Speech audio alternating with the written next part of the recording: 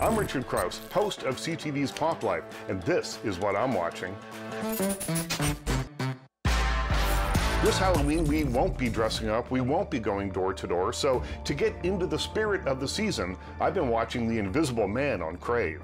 I mean, you're at home, you can use the whole seat, but I guarantee you, you'll only use the edge. It's not really about the Invisible Man. That's what makes this movie so great.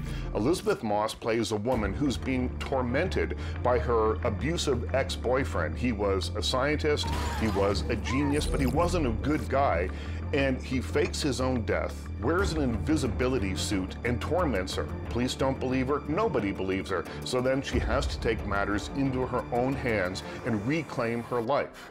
The movie's secret weapon is Elizabeth Moss. We know her as Peggy from Mad Men, we know her from The Handmaid's Tale, but who knew that she could be the center of a horror movie that involves some action and all kinds of other stuff? It's an astounding performance in a career filled with astounding performances. She's the heart and soul of this movie, and you will root for her from the very opening frame right up until the very end. The Invisible Man takes its title from a story that's 120 years old, but don't think of this as a remake. Don't think of it as a reimagination. Don't think of it as a reboot. This is something new, made for the times that we live in right now.